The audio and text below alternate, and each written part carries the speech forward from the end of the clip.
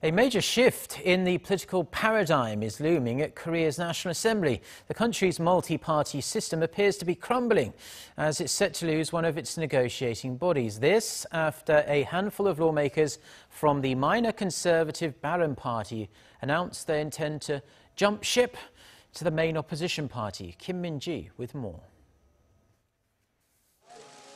8 lawmakers from the minor conservative Bareun Party have announced their decision to defect to the main opposition Liberty Korea Party.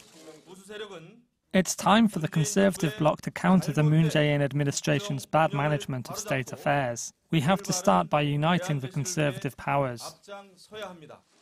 The lawmakers plan to kickstart procedures to join the main opposition party later this week. The party's floor leader and acting chair Ju Ho-young will join them after the party's leadership convention slated for next Monday. With that, the Bareun Party will be left with 11 seats in the National Assembly and lose its status as a parliamentary negotiating body, which requires a minimum of 20 seats. The mass defection comes less than 300 days after the party was launched in January, splintering from the Liberty Korea Party after the power abuse scandal, which tainted the conservative bloc's image. The party has faced numerous headwinds. After starting off with 33 lawmakers, 13 defected to the main opposition party just ahead of the May presidential election.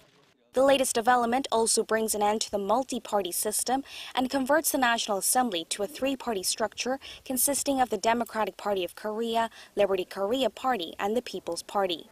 The new system is likely to empower the main opposition party, giving it 116 seats in the 299-seat assembly. It's not the biggest party, but only 5 seats short of the ruling bloc. It now remains to be seen whether the leftover members of the Bareun Party will go on as a minority party or whether some will form an alliance with the center-left People's Party, as both have already announced plans for policy cooperation. Kim Min-ji, Arirang News.